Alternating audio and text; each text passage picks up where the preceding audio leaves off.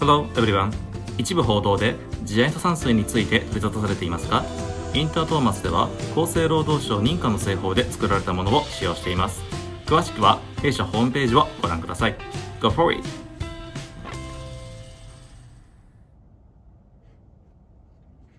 Hey guys, how are you doing? Hope you're all still staying safe by wearing your mask, washing your hands, and keeping your distance from other people as much as possible. Things are starting to get a little bit more serious again, so I think it's time for some happier news. Okay, so listen to this.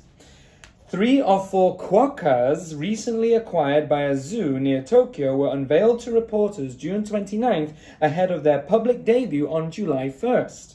The endangered marsupials, often called the happiest animals on Earth for their smiling appearance, are the first of their kind to be exhibited outside of Australia. Quokkas, which measure around 40 to 55 centimeters in length, are designated as a vulnerable species according to the International Union for Conservation of Nature.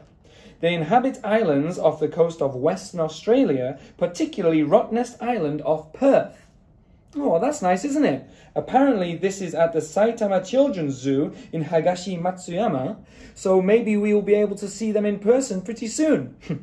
Alright guys, well until next time, and as always, study hard, stay safe, and I'll see you soon.